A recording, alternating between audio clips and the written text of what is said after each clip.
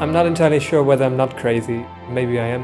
As a diving enthusiast, Boyan Slat noticed that there were more plastic bags than fish in the water around him. So, at the age of 16, he instigated the ocean cleanup, an enormous but absolutely vital effort to rid our ocean of plastic. At first, he was told it was impossible. Pessimism is what preserves the status quo, and optimism is what brings us forward.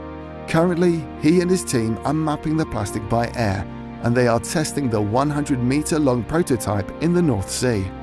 By working with the best technologies and most innovative materials available on the planet, Boyan created a prototype that should be able to withstand the extreme forces at sea.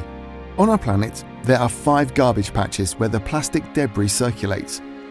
In 2020, the ocean cleanup will first tackle the largest garbage patch found around Hawaii and California.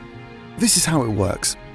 A V-shaped barrier is placed perpendicular to the currents to collect as much plastic as possible. With its remarkable length of 100 kilometers, it's the largest floating object at sea. It's 5 times further away from the coastline than the closest oil rig, and it needs to be anchored at a depth that's never been reached before. To conquer these challenges, the ocean cleanup uses advanced technology and innovative materials such as Dyneema, the world's strongest fiber. It's 15 times stronger than steel and was developed by DSM.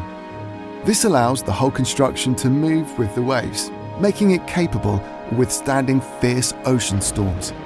The barriers are not built with nets, but with an impenetrable solid screen, which naturally guides fish and other marine life underneath, so they don't get stuck. Every 4 to 6 weeks, the plastic will be collected by ship from a storage facility at the tip of the V-shaped barrier and reused, recycled, or turned into bunker fuel for its service vessels. The operation will be self-sustainable and pay for itself. Boyan, what do you say to those who say this is impossible? Human history is sort of a long list of things that were impossible and then were done.